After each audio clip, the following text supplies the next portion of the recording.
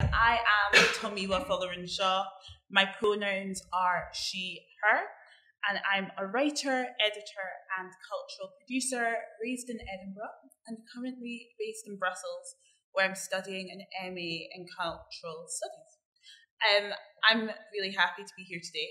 This is my first time in the borders, I'm ashamed to say. So it is really nice to be here in Hawick, especially joined by this wonderful panel for today's event, Broadcast, which is about Scotland's languages.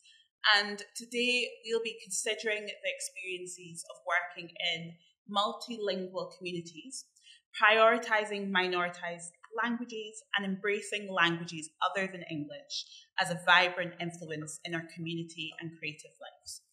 We're going to do this event in two parts, with a little break in between before we can really get into the discussion. I'm going to introduce our panel, and they're also going to give us a short opener in a language of their choice. So we have two cultural collective projects represented here today. Ghazi Hussein from Art27 in Edinburgh and Artair Donald, a Gaelic artist in residence at the Highland Cultural Collective. So, Artair, would you like to give us your opener? Yeah, well, I guess I'll start with I'm a small white Scottish man with a red face and he, him. Féiscear ma gaibh ule. Is misha arshir dánlach agus ha mi gopar mar neach drama bhuinteras mar fars je skippe co chuman cultar na Gaeltach agus sinne mar fars in chuman cultar náisianta. Cool Ístrachach. Ha misha hokol an na aadje grianach bria, Elen hirig als een eentje gaal, voor een roosloog je sheach kiet geleid. Na de haas ik me zijn skal. You okay there? No, it's okay, carry on. Na de haas ik me zijn skal, par o fachtel pier de akkel. Je Gaelic canon mo geolog agus sin rakkel. Huik me geneem, me beer de Engelse gemal loe, je weet rakkel jirig. Ach gefors nog, ha wie me fijn belters en klech mo goed Gaelic, maar de hacher in me waher is gelauwd elle angst de koikeren se schiskete. Je drama hoek madde, maar een slier oprug waar met alle lenting naar mo wehe. Is maar schön, ha mir wie kopper aan een theater, radio, television, agus film, zo'n barak met tricket Leonard. Kreetjes in majedig, Mary Queen of Scots, banen, agus comedy show oer, o mochrech. Hatar elders akum re, wie is stuurde boetjen oprug, agus jalden gloeik, le scalarin, giagrin, agus kainersnachen Gaelic, harish ne plianachen. Smarshin, she urum voore haangao, a wie een faarst in kochomen, kulter nationte. Wie een opper kam hasher feest skaltjen, agus kainersnach aan se geeltach, skieren gema farsing is skaftje. Le wie brien record in a geeltach, is compaarsch in ille aan se project, haintje in de skieren, eiker rode femeligen, is small. She ames een opper akam, wie prosnige skalarin is giagrin, gehaardig le wie klechke is een lissige Gaelicachke. Is tokisha mishnach aan een aumri tjerk. Wie me kopper gehaardig, le oikri gaal amach tar Gaelic trai COVID. Gehaardig van de Gaelic aan zijn tajachke. En ik gelijking eif, op jasjach is baajach sa hanen agus en doelges. Kudjach bi me kiensgeif met een karmen oprige handen zo de Gaelic. Sket bi deunje kursiers er Gaelic, bi tar deunje le beerle een kopper aan de zo de Gaelic, agus et Giano Joe Hussein. In draaste ha mi kopper aan een skaltje aan de Malik, ach arakel agus lachapper. Ha mi torsteich je skalleren aan de aardskal Malik agus lachapper. Scriptichen skriven zo'n film gerich. Ziet de Christiach zo'n farpisch nationte film G. Ha sja kutje lish skillen skrivi is laverstjachke. Is het tokkel mishnjach big weg. Ha mi kutjach het torsteich je skalleren klas 1-3 agus klas 4 gesjach om het bunskal gariko. Ha je skriven pantomime as oer zo'n gach klas het je te klare is een 5e paard skill op het nolk YouTube or en je kit ek paarden alles die in een skaltje haast. Bevoor hutjen op het tachas aan de skieren Google van de gillen urit jigurissen neer karben. Leed stalk cinema, theater, amar snav is ille. De waarach we koper aan de skaltjen, bij me vier kenlichen in jano, de innerich, agus krutoi sessionen, en wie is frikkerig is kutschveljaar. Maar is klassieke Gaelic, taasig buin oer drama kajarsnjach, narutken ik wil oei ach geheen. Bij Carmenschen femel, en na herm, nam ik weer koper aan de skieren, voor de taar deunje en nui en Gaelic. Sjá voor de doelen. Onze skieren sjá ha barach wie aan de eun het Gaelic, na ha aans en skal björle. De aarde van de toegtje onze björle, is barach het aan Gaelic, kaili lucht de björle, teacher, nor le hitcher. En sjá een kielge, ik wil viewingje vaarten, gema vieig, als het kurgudde het Gaelic, is toegtje een maag is gele. En je suig een maag haun, als bij meer kurtoi sessionen le inweg, is een tiksch, trui vistergug, en gij draagrut te haun, en die daar gaan nog. Haar ons gesaai se kindje junker de rut ma haun, agus gero klachke barach je janoche. Kutjach kan sasse tres kanen iunzige. En je droch rut ta schön. Wie nou de kindje gapi, buch knepeel kurschies regalig, ex taring aste me je. Wie me nou wie praschel, agus lager me in de skillen a hachke. De Michel denk ik wil woog onze goede kanen, agus nog het björle ach oen kanen, en mache barach, na sjacht miele kanen et fe en teug.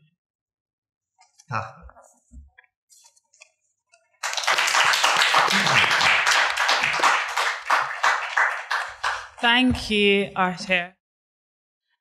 Ghazi is now going to perform something. Thank you very much. And thank you for this opportunity to speak and read a poem. But first of all, I would like to thank you first and thank Art 27 as an artist in residence in Art 27, which Robert and Helen, our organizer for this organization, which give us freedom and space and give us voice to celebrate and practice our culture and language. So I'm going to read a poem called Return the Dream in Arabic. سأعود وأبدأ عودتي خطا على وجه الصباح إلى الفجر ثم إلى ليل نسيت فيه حلمي سأهديه بقايا العمر وكل الدموع وأرفع للموت رايات سلمي وأجعل من جسدي رصيف ياسمين يمتد من هجرتي إلى أطراف قريتي ليعبر شوقي إلى حضن أمي وأصنع من ضلوعي زنابق ومن لوعتي أبني الجسور ليعبر قلبي نازفا عطر الزهور يكفن الموت ويلغي القبور ويخضر دمي وأشدو بلحن رخيم حزين آلام شعبي فتدمع عيني وحولي العيون ويلتم شملي وأرسم الوداع على وجه الحبيب نجوما تشع بأنوار حبي وأحبو حتى الوصول وأطبع نفسي عند النزول قبلات على أقدام أمي.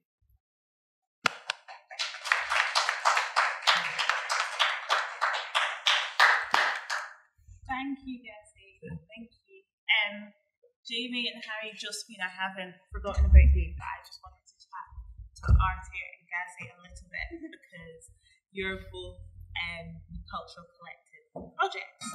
So, Artair, how is your project going so far? It's okay. Yeah, it's going well. I think we're right in the middle of it. I think we're 7 weeks in. So my main thing is working with schools and helping young people and students who lost out in their Gaelic education, really, especially those that don't have any Gaelic at home. So I've been in the schools now for 7 weeks and working in different projects. Some it's acting for camera lessons and using Gaelic, and the younger ones were writing pantomime scripts in Harrical, one for class 1 to 3 and one for class 4 to 7. So that's interesting. But that, as I said earlier, was that you can't just send away for an English, like you can send away for an English pantomime.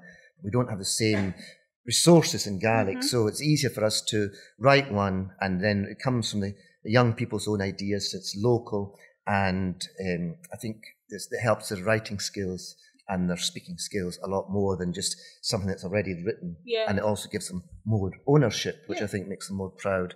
So we're very happy with that. We're just at the stage now of getting ready in another week of rehearsals, I think, and then 2 weeks of filming. Nice.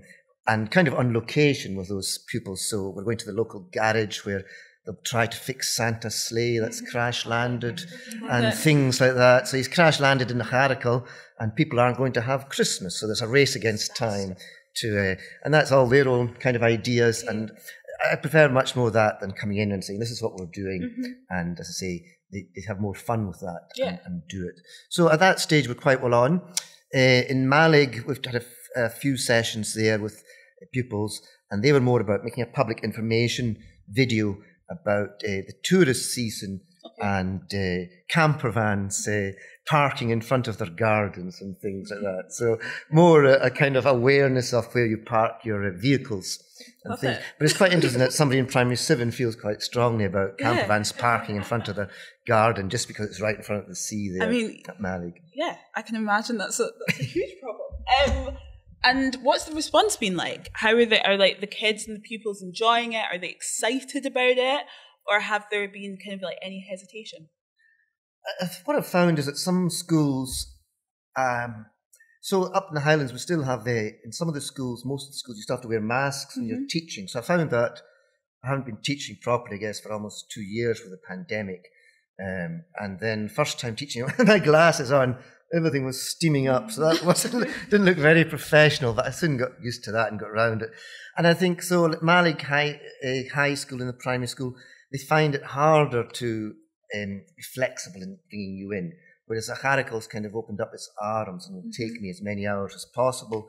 I think they see it, I think all schools find it's a very positive impact. But Harricle, I think, sees all kind of, they've got music tutors in there too. And what you might be halfway through your rehearsal and the tutor will come and take a boy or girl away for 10 minutes, 15 minutes to do their accordion or pipes or whatever. So it's full on, and I quite like the fact that they're well into the arts, because not everybody will be good at maths either, so I quite like that. So they have opened their arms up, and there's a real positive atmosphere in the whole place. And to be fair, there's 12 speaking English pupils in that school as well. The numbers have overtaken in Gaelic. So I've also done workshops with them, because I think although they're not studying Gaelic, they're well aware of it, they're very open to it, and they're happy to learn a few Gaelic phrases, and they've enjoyed the games and the exercises. So it's not a case of going and leaving them out because they're not speaking, it's all about sharing together. And I think, it's just a great school, to be honest. And Malig's also wonderful, just it's harder to make enough time, I guess, just because of facilities and resources. But the pupils are loving it. I think so. I always say you have to ask them, but I think they always say "Mating va Artair." They always say "Good morning, Artair" when I arrive. So I think at least they're glad to see me. Yeah, that's a good start. It's not noise there. They hate it. And I suppose you mentioned some of the challenges, but have there been any other challenges? I think of this project did you have any hesitations before going in and embarking on this? Well, I guess the only thing is Highland region, as I said in my opening, I don't know if you saw the subtitles, but Highland region is a large region and well spread. So I guess you can't possibly cover the whole lot. But what we've done is broken it into 4 terms. And at the moment, we're kind of at the west. Next term will be in the middle, I guess, of Inverness Shire. Then we'll be in the east. And then the last term will be up north in Sutherland. So even the more rural areas will get some of my time. And hopefully one of our other Highland Culture Collective colleagues, Sinead O'Hargan, is up there, and maybe it'll be a chance for us to work together with some of the school pupils, and that would be quite good as well. I think as part of the collective, it's funny being part of the collective, but also being by yourself up in those country roads. So it's good to be here and meet people today and actually think, oh yeah, I am part of the collective. Yeah. So if that makes sense, I think others are out by themselves too, and so far so good, I think. Thank you. And now to your fellow network, part of your network, Ghazi. How's your residency going? It's going very, very good. Yeah. Because we work as a team in this R27, and everybody support the other person and support in the community, and we get support from the community around us. And we have so many projects in the organization going on, and I like do something in that project which is teaching, supposed to be poetry for survival, but now I start with the calligraphy workshops, which is going good, I think. It's the feedback I get from the parents more than from the kids is good. The kids is very shy to say things, but they keep coming back. The kids keep coming. Yeah, still so they still come and increase the number, which is encouraging. Yeah. And what kind of calligraphy? I done Arabic calligraphy with them and English. They are preferring English, but we try to concentrate on Arabic because the language is very important. The language for any person is like the identity of the person, because if I'm in the street, I hear somebody speaking Scottish or Gaelic, I say that he's Scottish. I identify that person. And they say that your tongue is your address. If I hear Glaswegian, he's from Glasgow. He's a Scottish from Glasgow. And that's our words is like our mirror. So reflecting our culture, our education, our politics, our morality as well. So I think we trying hard with Robert and Helen and the other artists to support this kind of crucial things in people's life. So, but my experience, as a as a person who my English used to be very, very, very, very bad. Mm-hmm. Nowadays is very bad. Just And when is my experience. I'm going to speak about my experience because we're speaking about language, and language is very important. So my experience here is my problem used to be because I don't talk. Yeah, I'm afraid to talk. That's half of my problem. The other half of the problem, when I talk, because I say things different than what I meant to say. And people misunderstand. And that's misunderstanding between me and the other person is make a distance of misunderstanding. And that distance is very difficult to cross it. Because people will accuse you are stupid because you don't understand. And that is cruel. Yes, I know stupidity is a talent of misunderstanding, but I'm not stupid. I have funny stories, if you want me to just tell the stories about misunderstanding. When I came, I just have a problem with my accommodation because it was in YMCA and it was very crowded. And I go to complain, I go to Scottish Refugee Council, the only place you can go to and complain. So I went there, and I used to have a book dictionary, small dictionary. I don't have 5 English words I know. Yes, no, okay, thank you, bye. That's what I know. So I have that book dictionary, and I went shouting at the Refugee Council in Arabic. And a woman came from the office. I remember her name, Charlie. She said, Ghazi, calm down. I take my dictionary, open it, look at it, and I went down the stairs. I found myself in the toilet. I said, why she sent me to the toilet? I don't need a toilet. I need an accommodation, other accommodation. I went up again and start shouting more and more, because when there's misunderstanding, your voice going higher and higher and higher. So I start shouting more. And she came out again and she said, Ghazi, calm down. I said, you are a liar. I've been down. Why you send me to the toilet? And that is the misunderstanding. I think she was very helpful. At the end, I found out she's very helpful, but because the misunderstanding make a big gap between us. Yeah. Another story you would like it? I mean, I could listen to your stories all day, right. but I went back because I like telling these stories. It's funny, but because of misunderstanding, it's important to say. I went back to YMCA where I used to live, and the YMCA was very crowded.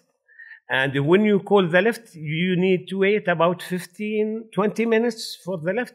I was standing on the front of the lift, and the Scottish guy came with a big black dog.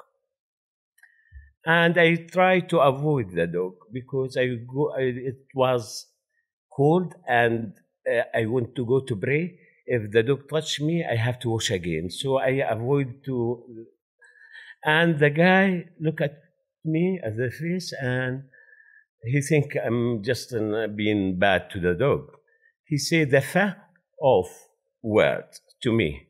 I don't know what it is. I take my dictionary, look, doesn't have that word.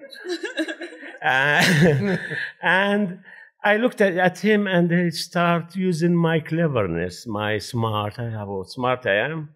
I figure it out. I said, oh, I remember Russian names. Russian names end with "ov," all of it. Klashenkov, Degtyaryov, Kharashov, Gorbachev. I look at him, I said, well, I'm not Russian.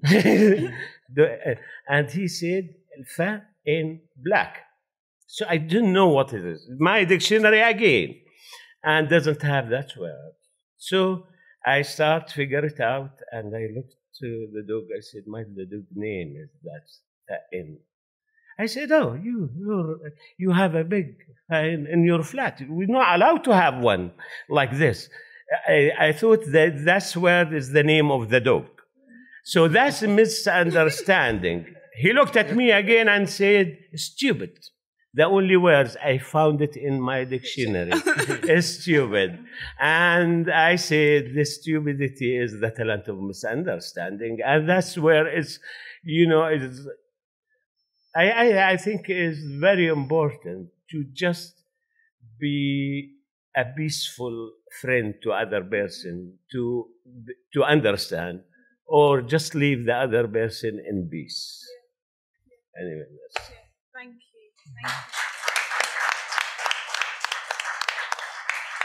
Yeah, there was lots of things you said that you both said actually that I want to come back to after our break. But before we have our break, we've got two more panel members, two more very special panel guests here with us today. So Harry Josephine Giles is a writer and performer from Orkney living in Leith, and their verse novel Deep Wheel Orcadia was published by Picador in October 21. Like, it's a month old. Congratulations. Harry Josephine, would you like to share your opener with us? Yes. Just before the opener, a visual description. I'm a tall, white trans woman out with her in Scots with mid-length brown hair, rafsy. I'm wearing a white t-shirt with a Frida Kahlo print and a black skirt and silver hoops in me lugs and a steel necklace with a tour card for the tarot on it, which is maybe a bit of a risky emblem to wear, but it's the mood that I'm in. So, my name's Harry Josephine, Josie for short, and I'm a writer and performer for Orkney, the Northern Isles of Scotland. The language I'm speaking now is Orcadian, the Orkney dialect, and it's the language of me islands. It's a dialect of Scots with gay strong influences for Old North. About half the folk at home speak it as a first language. That's 10,000 folk. And just about everybody in the islands understands it. That's the strongest density of Scots anywhere, along with Shetland and the Doric in Aberdeenshire. Well, in Orkney, we don't fairly think of it as a dialect of Scots, but just its own thing. Linguistically, it is a dialect of Scots, but for whatever reason, history or culture or politics, Orkney has always had in itself a pet for Scotland. That makes a bit of a fankle or a phrase like Scotland's languages. What if me language is no awful keen on being Scotland's? What if most folk that speak it dinna think of it as a proper language, but just the way we speak? I'm gotten a PhD in minority language literature, and one of the things I researched was how national languages in Europe has always been made through empire, that standard language is a tool of colonisation, and languages like English or French is always made by centralised power to exclude the periphery. Do we want Scots to try and do the same thing? Or no? Is it another way of thinking about language? No as one fix-it thing, but a spectrum of ways of speaking. It's all deserving of support. Yin's the question I'm bringing the day. Whatever poor does, there's aye folk that'll do their own thing with words and make their own thran poor that way.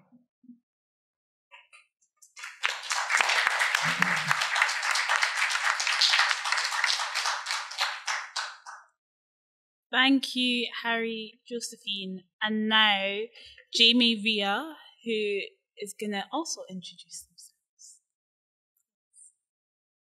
Hello and thank you. I want to start off by giving a visual description of myself. I am a white male, a queer person with ginger hair and a ginger beard, and I've got a Scottish tartan cap on with a shirt that's kind of like a photograph of a building that's kind of been you've taken the colours out of it, and I have striped blue trousers on as well. I grew up in Northern Ireland and moved to Glasgow in 2015. I am one of the first cohort in the RCS in a course called Performance in BSL and English. I graduated in 2018 and I'm a BSL user. That's my first language. Since graduating, I have started to and I started an explorative process in all different forms of art, as a performer, as a producer, as a creator. In July there to October, I also worked with Squiff in creating, for the first time, some films for them. And I'm also a BSL consultant, so I work with theatres mostly. I want to say how honoured I am to be part of this conversation today. For me, I feel a real connection to the subject, the title, because of the artistic work that I do and the community that I'm from. I feel that it's a huge part of it. I am a bilingual person and I'm also part of the artist community. So I'm in quite a unique position, I think, that way, but it's a strength to be able to represent both of those communities equally. I feel that it's important that BSL is centred within our industry and that I want to be a huge part of that going forward, because deaf people BSL users in our community find their motivation.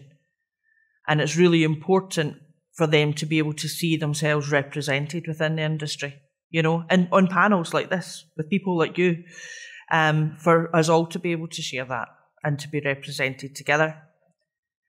I want to make sure that I'm part of that contribution as we go forward. So thank you for having me today.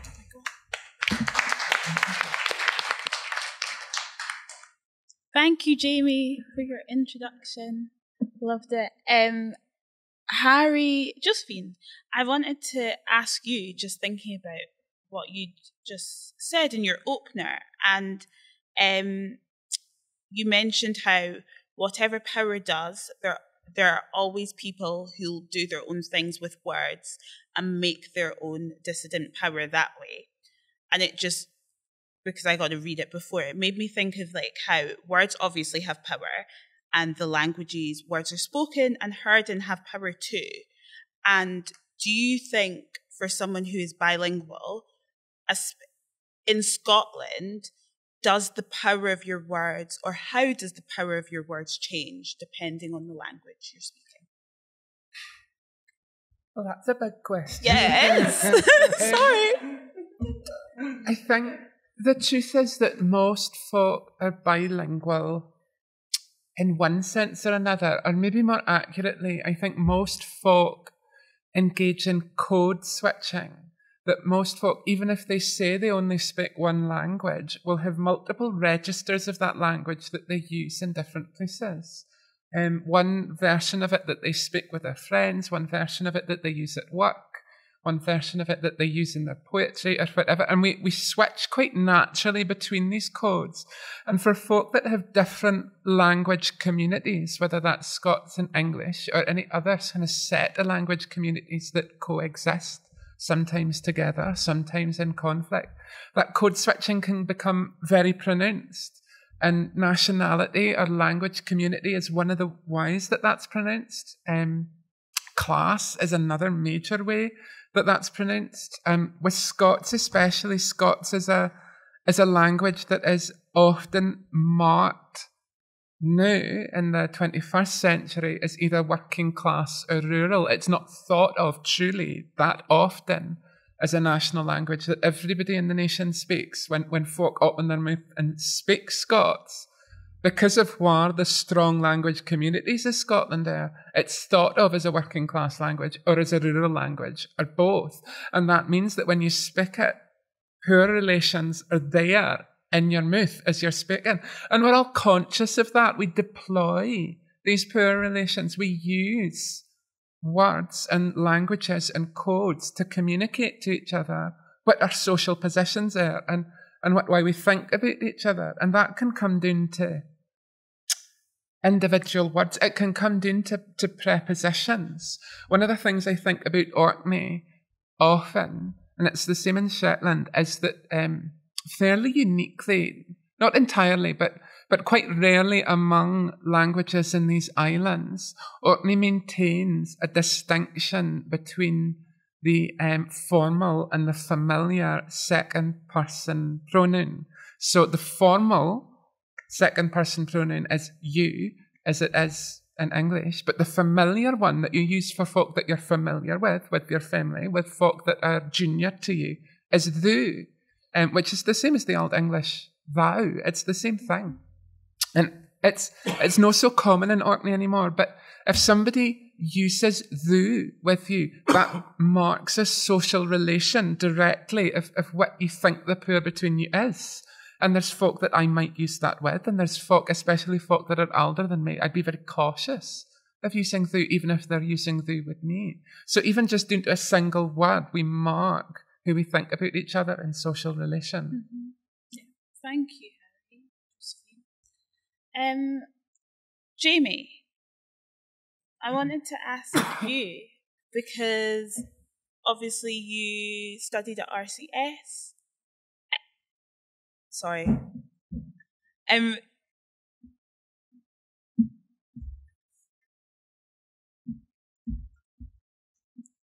Yeah, because you studied at RCS and then graduated, and obviously now you've just curated for Squiff, which is the Scottish Queer International Film Festival.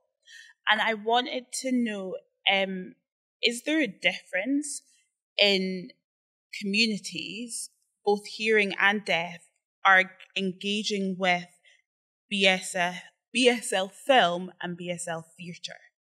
So are people more responsive to BSL film, or are they enjoying it more? Or what are the differences?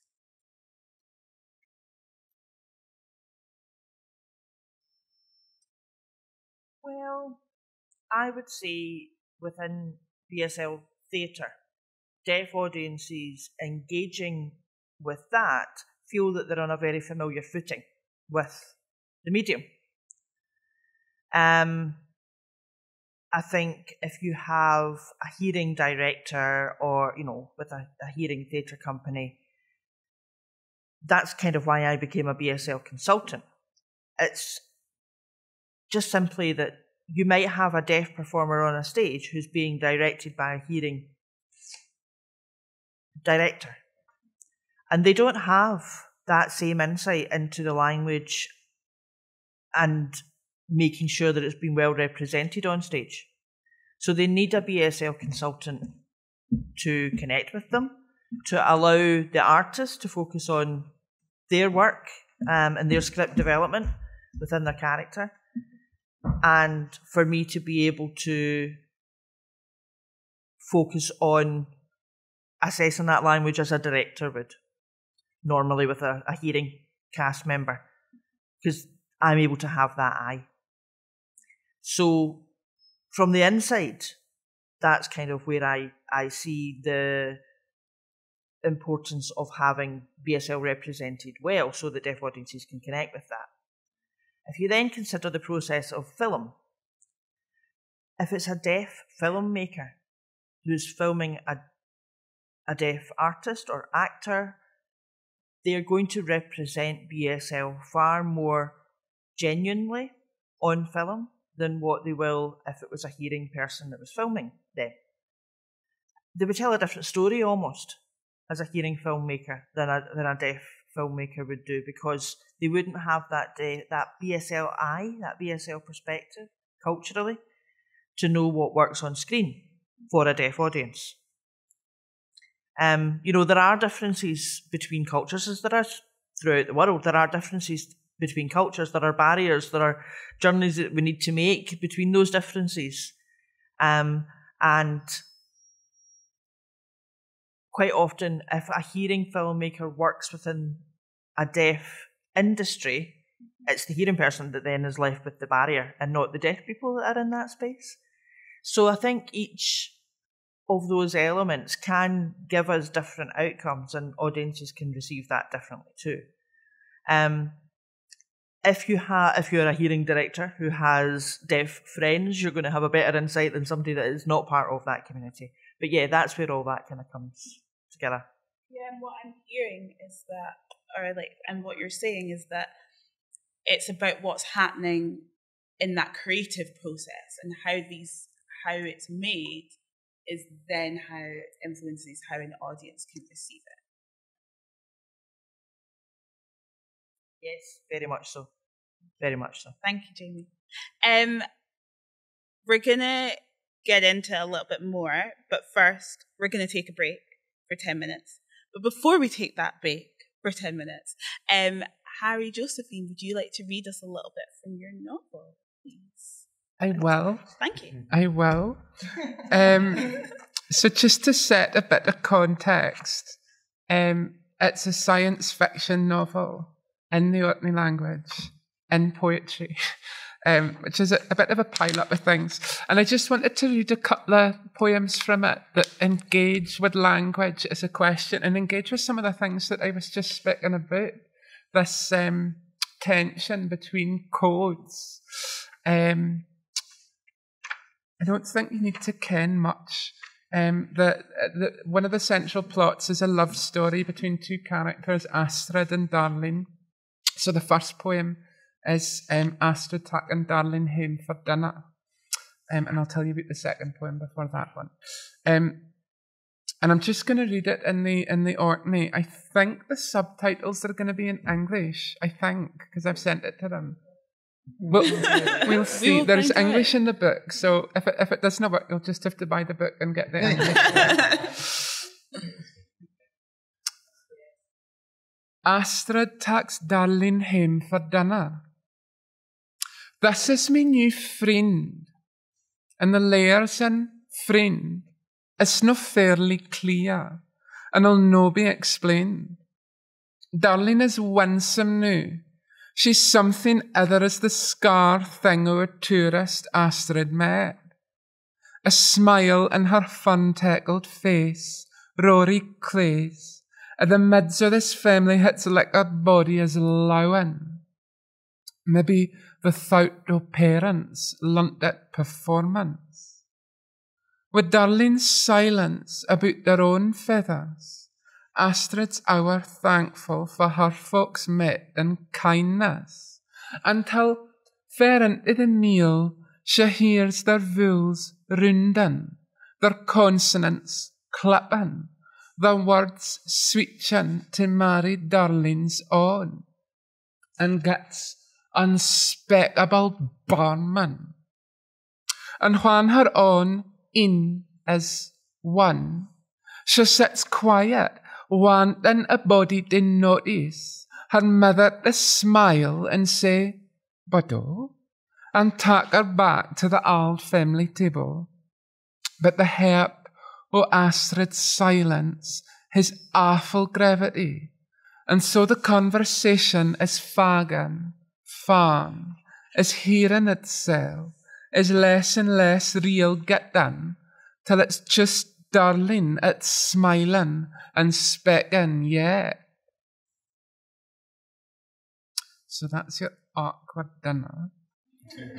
And digging more into the awkwardness, the other kind of central plot in the book is that this space station, Orcadia, which is almost but not entirely unlike Orkney, is gone through a bit of an economic crisis. And this poem is about a young radical for the station called Brenna, who is presenting her theories on what to do about the crisis to the station's council, which in a Nordic tradition is called the Ting. And this is who that goes down. And again, it's about the tension between different ways of thinking and different ways of speaking. Young Brenna at the Ting. Brenna's speechifying. She chants about the inherent inequalities of the interstellar economy. Why the extractive industrial labour relations and light production now require a radical reimagination of Arcadia's poor. Why the FTL drive was no a threat, but an opportunity to show the galaxy why they work a better way. She speaks Guy Wheel. She has been practising her arguments for weeks. Lass, thanks for that, says Anne, the eldest there, and I the chair they dinna have. No, the stores. Had on, Brenna Golders, horrid read get in. Are we no going to discuss what I'm speaking about? Yes, says Anne, couthy and blind.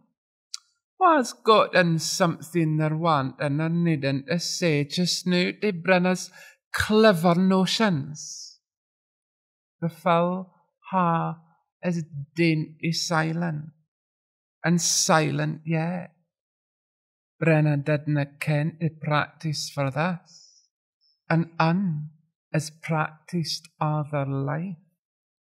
Unhosts. No, the stores.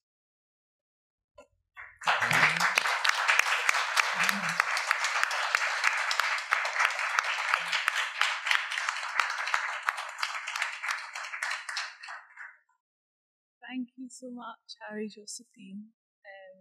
Yeah, that was really nice. It was really nice. And it makes me want to buy your book. So I think I'm going to have to go and do that. So well done. Actually, yeah. Excellent. excellent promo. Amazing. We're going to come back in 10 minutes. My watch is still in Brussels time, but I think 3 o'clock.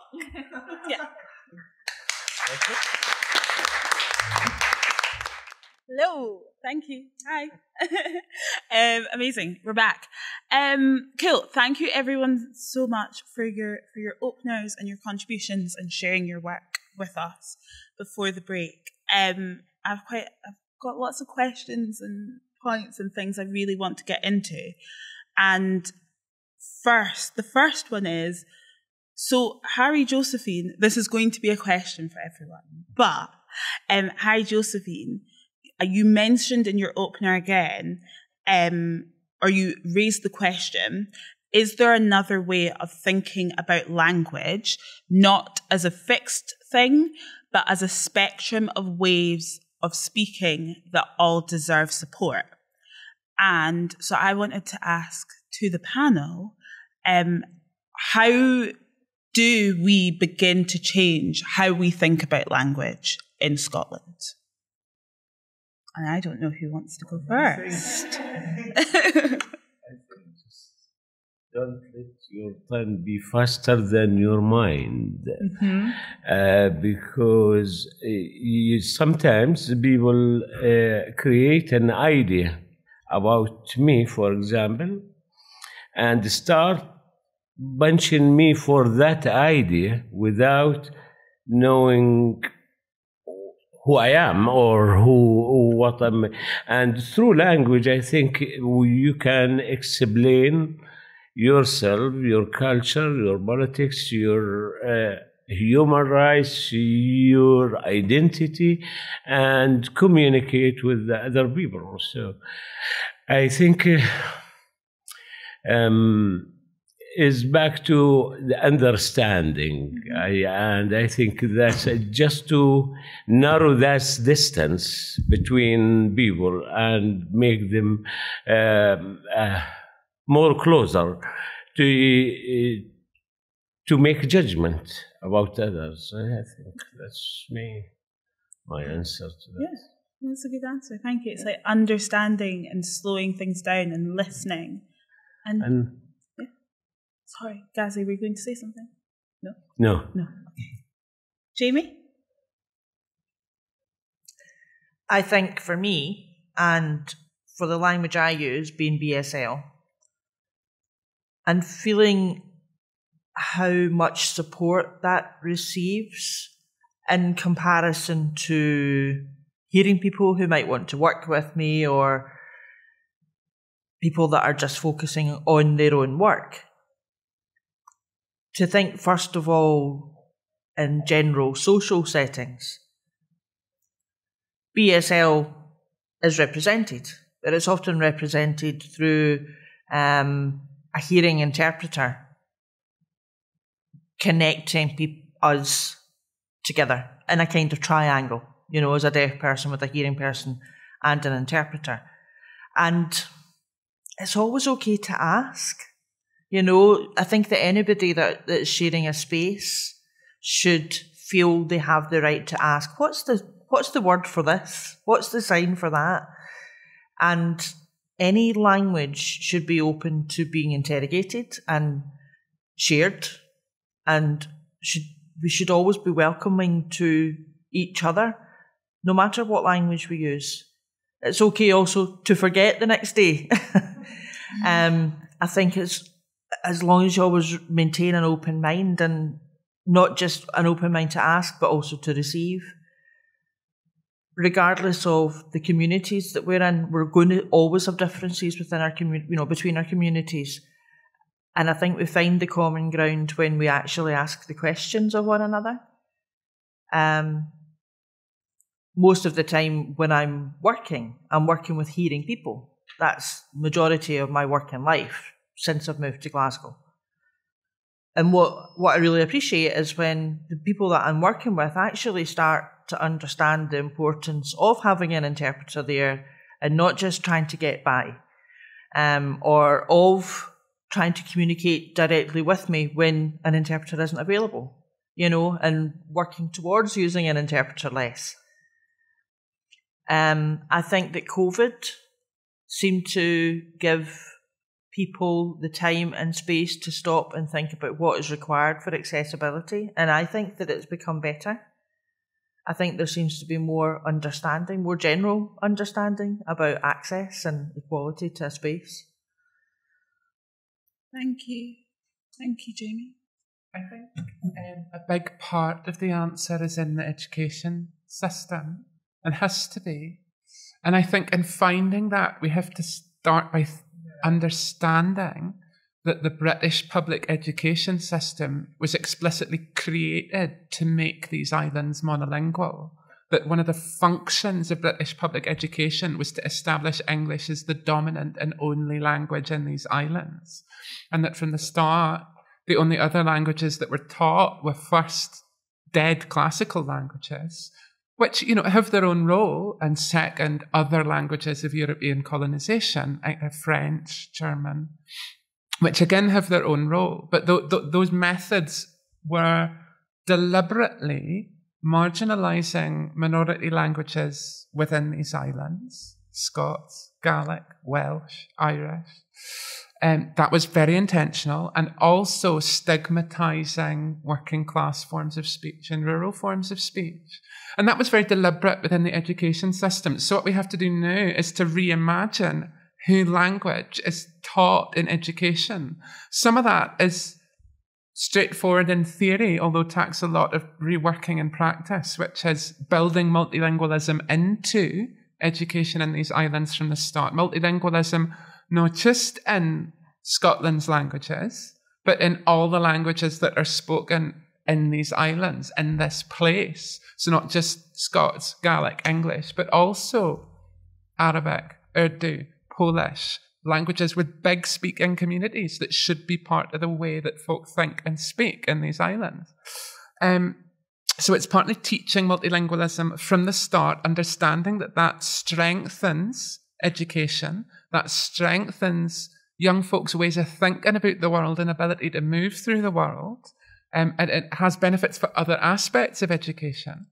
And then the other half of it is also removing this process of teaching proper English as central to the education system. It's a nonsense. It's used. I like the fact that I can be flexible and strong in English, but I want folk to be proud of the different ways that they speak English, the dissident forms of English, and those should be celebrated and supported by a creative education, not forced out by a forced monolingualism in education.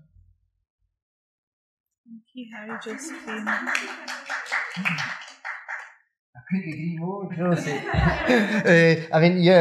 Typical is the situation of Gaelic, for example, that is a curriculum based on an English curriculum. Therefore, parts of it will never work. I guess things have changed. When my mother went to school, she got belted for speaking Gaelic.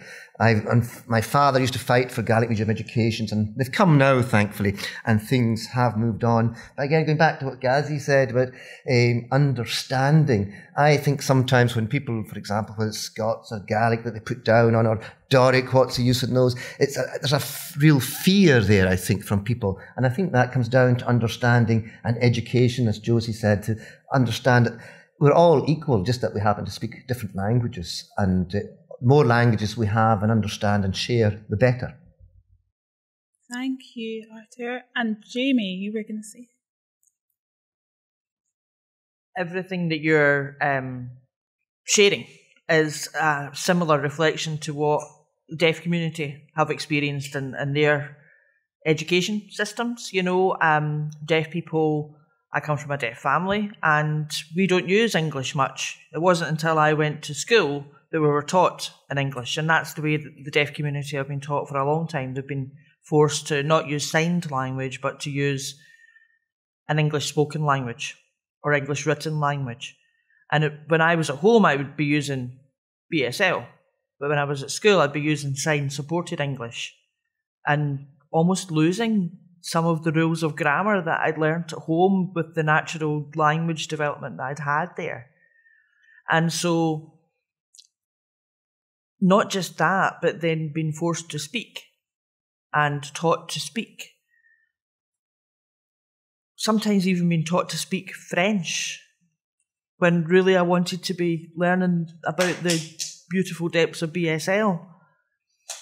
In Scotland, there's the BSL Act, and I'm so pleased that that's there and that the community has the BSL Act, and that it has been, there is a plan to roll that out in schools more than what it currently is at the moment. I think there's such a huge need there, not just for BSL, but for the signed languages of France or Spain or other countries as well, and to keep the language relative to the person.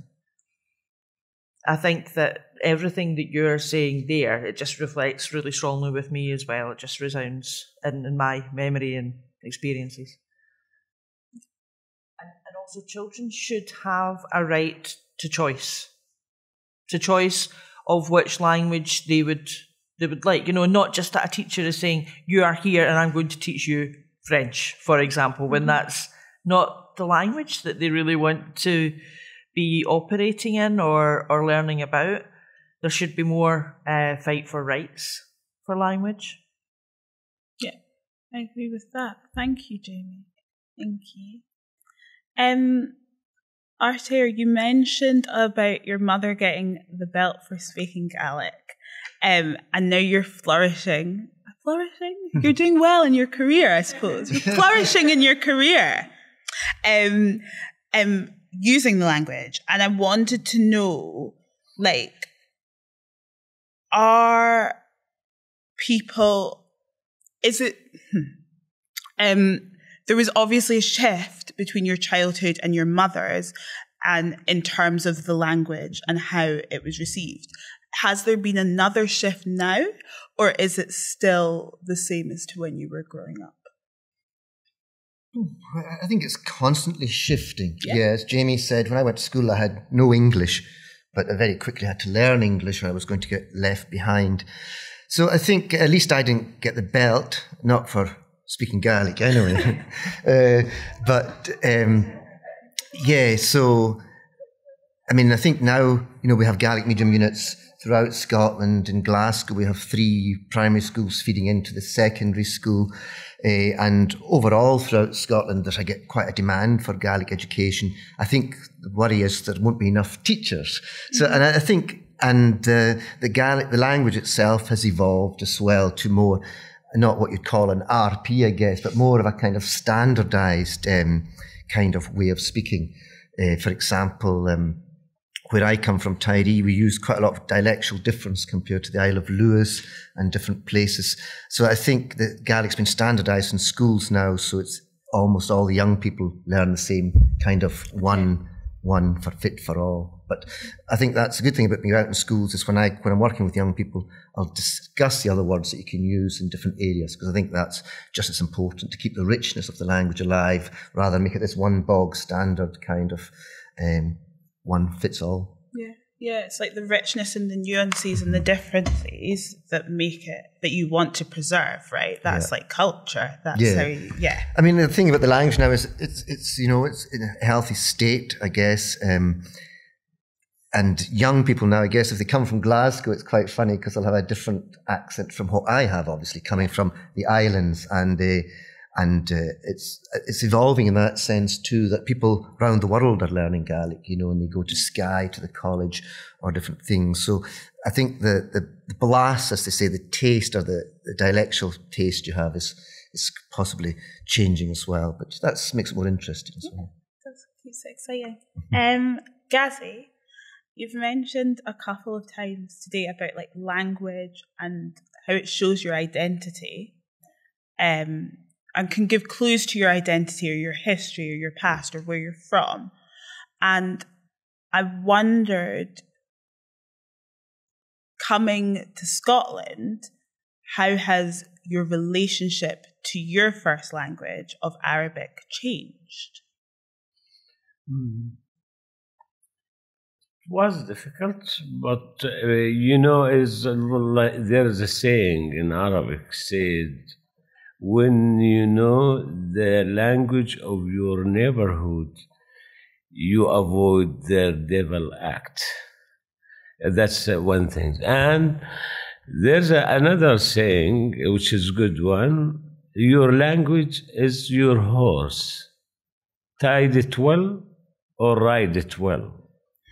Yeah, I think is the difficulties was disrespect. Respecting costs nothing but mean a lot.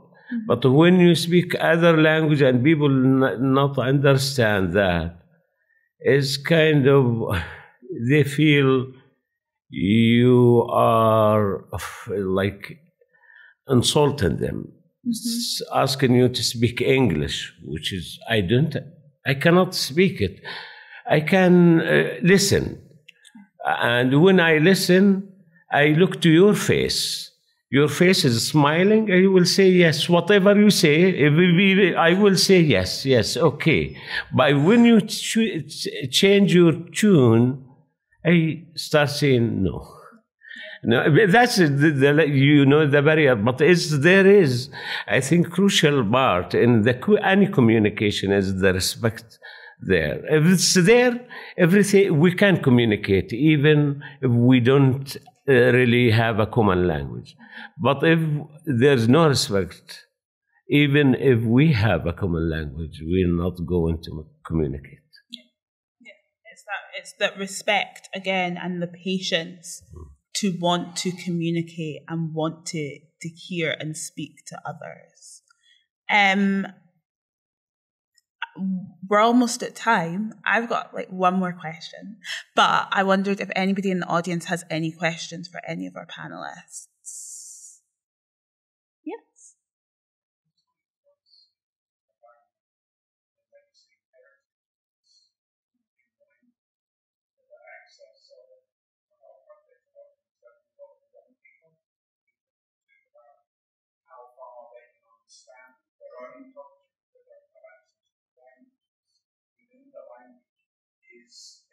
Embodies so much culture, and how much would be lost if we don't do what Fruit suggested, which is to preserve the language. It's not just the communication element, but it's the heritage element. I just want to ask people's views on that.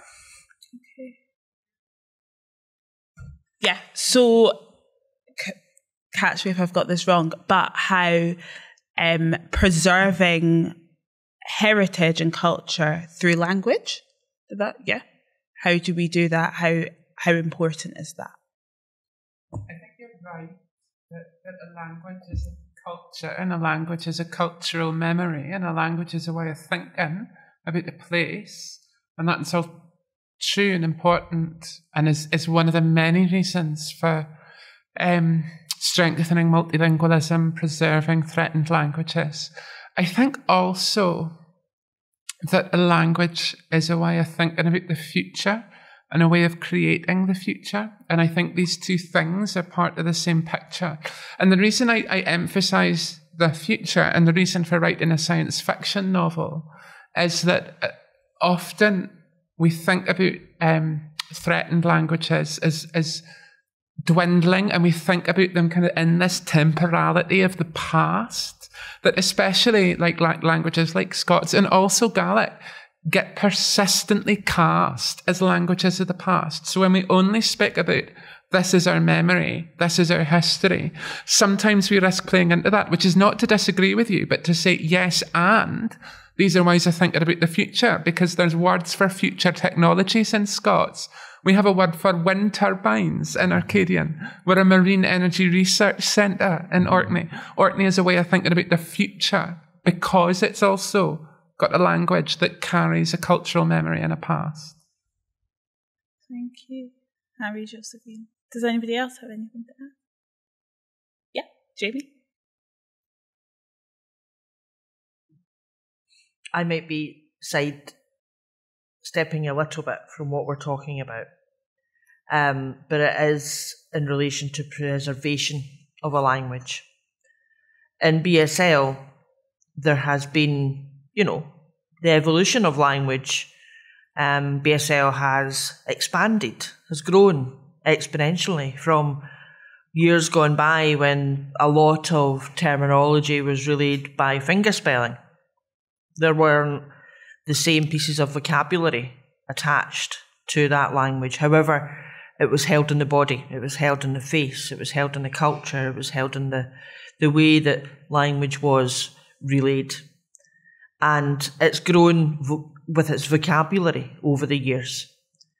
So people are far more fluent with syntax and grammar than what they were in years gone by.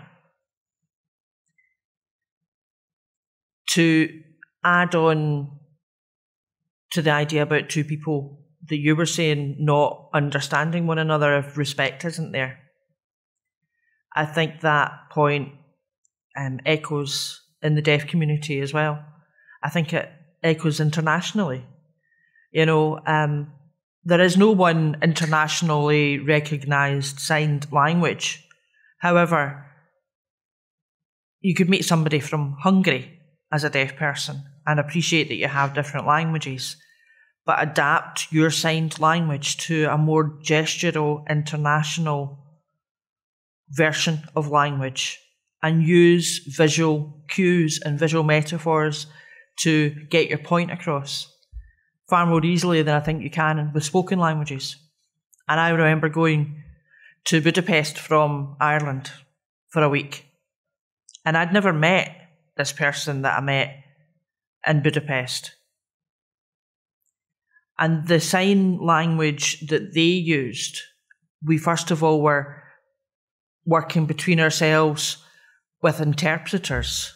And we were sitting watching the whole process between interpreters and then eventually communicating with each other. And people were saying, have you two met before? And we were saying, no. But actually, there is power within a visual language and using visual markers within language to create a more international connection that sometimes isn't as easily done with spoken language. So there's a lot of power that we hold within our languages too. Yeah, I think if I just add to that, I mean, going into the schools, I think very much, you know, Gaelic and Scots very much cast aside as, oh, it's dying. It's the absolute reverse is true, I think. When I go into the school and I work with those young people and say, what's the word for this? I go, hang on a minute till I think of that. And then I'll think, and then they go on and they've got the new word in Gaelic or whatever, and they can go, and they are the future. They are going to spread, and it's international now because we've got technology. People will know there's only 60,000 Gaelic speakers, but there's 800,000 have visited Duolingo and so on, you know. And mainly, there's over 7,000 languages over the world, and most of them have less than 100,000 speakers. Yep. And you can learn any language on it, so none of us have a reason to be disrespectful or anything like that. So the youngsters are the future. Thank you. We have a question from someone on Zoom. I hope I'm pronouncing your name right, Ariel Kilik. And they have asked, they've commented, I suppose, I love how everyone is talking about respect, diversity, listening to other people, and forcing people to change their language, etc. Would super love to hear the panel's views on forcing language and how that impacts women. How that impacts women.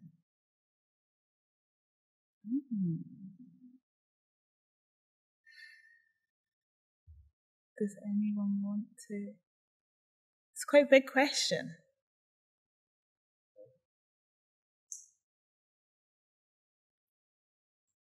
Can you repeat the question for me, please? Of course I can. I love how everyone is talking about respect, diversity, listening to other people, and forcing people to change their language. So, forcing people to change their language. Okay. Would super love to hear the panel's view on forcing language and how that impacts women. So I'm guessing assuming by forcing, that means if you don't have a choice, if you're in an environment where you can't speak another language, where people don't want to hear your language, or there's not that respect there, I think.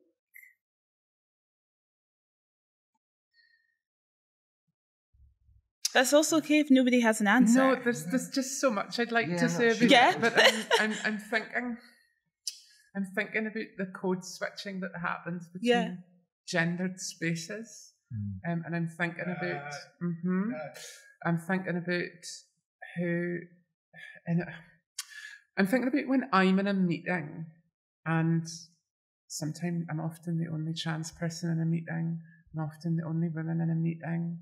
That happens to me a lot. And I'm thinking about, I was speaking with my mother about this just this week, about how the ways that folk use language and social codes between themselves, the way that men use language and social codes between themselves to reinforce a brotherhood, to reinforce a particular kind of sociality, even when it's not intentional, or even when the intention isn't spoken, how often that leaves me feeling on the outside of whatever conversation is happening. And I think about how when I come into a space, I am often carrying the burden of representation, the burden where I'm supposed to represent a community, often a trans community or a queer community, which I absolutely cannot represent in any way, but I am the carrier of that community and of its language, and I have to carry kind of the heaviness of that on me, and what words I choose to use, what things I choose to say, which is why I was just thinking about how do I answer this question, because my gender is fraught in this space, and everything that I say carries like the weight of that fraughtness, which is extremely difficult. So I suppose my answer to that is that sometimes I choose to reflect and adapt myself to the codes that are going on, to like insinuate myself into the space and get things that I think I want, or things that I want from my community, say if I'm in a space with civil servants from the government. And sometimes I choose to disrupt the dominant language of that space and insert into it words and thoughts and languages that that space does not want to hear. So it's both of those things. Yes. Thank you, Harry, Josephine. Jamie? I think I just wanted to add to what you were saying, Josie. I think giving the example of linguistic development in BSL with gender and pronouns and other terms that are out with the binary. Binary terms are so powerful. You know, even the sign in BSL for people is woman, man. That becomes the sign people. And now you're seeing a lot of changes like this sign for people, which is basically just showing the individuals. So that there isn't a control of gender there, or an inference of gender there. And that it's not about the binary, but it's about the human.